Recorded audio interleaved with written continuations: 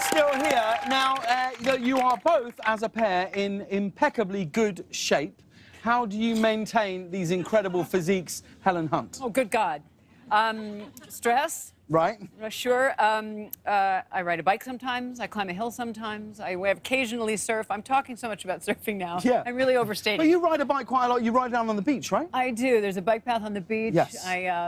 You know, it started as a relaxing thing, but now everybody's like, they're texting on the beach, they're making out on the bike path, they're doing their taxes on the bike path. Yeah. On bikes? Yeah, and I've become the, like, you know, aggro. Well, but on your left, on your left, on your left! Yes, I've had this, though. I'm that guy. I know, I've had this. I was, like, wandering. I don't know about bike you're paths. that guy. I was wandering along going, isn't this nice? And the guy was like, hey, move! I was like, all right. Right. But Nick, I can remember you telling me about a story when you got stuck inside the... You got stuck in the gym or under a... This is what happened? No, I didn't. Yeah, I got stuck. You know those like bench machines where there's like the bars on the side? Yes. It kind of guides it down, so you can't. I'm saying yes. Definitely. So I'd gone to the gym. I was like 16, and I was like, all right, I'm a man now. Here we go. And I put some weights on the side, and then lifted it off, and it just started coming down and down until it was stuck on my chest. And then I was like, all right, stuck. Hang on, what? You lay down? I was laying down. Right. I was laying down. I was like, it's on my chest. All right, I gotta get out. So then I started wriggling, and I started wriggling down, which didn't make any sense because then it was on my neck. I'm like sideways stuck. This is my first trip to the gym, my local gym, and I was like on my neck, and I'm like choking bright red. And this guy had to come and help me, and it was mortifying. And now I'm talking about it to you. Yeah. Thanks for bringing it up. But you still work out, just perhaps not in the same gym, right? Yeah. Or are you, because you have a new hobby, people may or may not know this, die-hard Nicholas Hoult fans, that Nicholas has taken up knitting. This is true, right? A keen knitter, yes. You do? I'm a knitter. Well, here we go. All right, well...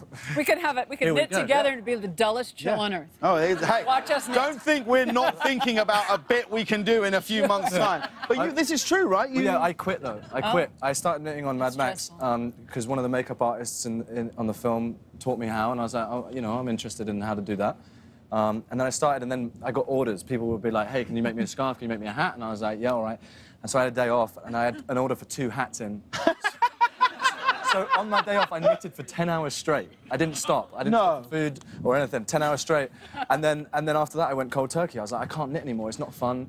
And so I haven't picked up a needle anymore. What do you knit? What do you knit? I knit a poncho. That was my big moment. Why would you knit a poncho? Because all you need is a sheet and some scissors.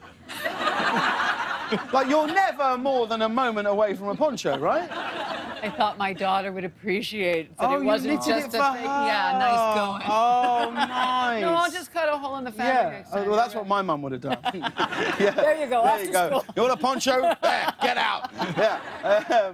But that's what you knit, but you still do it now? I haven't in a while. It's quietly become stressful after a while. But you, right? Yeah, you're like, yeah. Do you get like a hand claw where you yeah, get and you like... cut up a stitch, and unless you're really good, you can't go back. You drive to the store, you need help. It's supposed to be relaxing, and it backfires. Did you get to a point where you could do it without looking?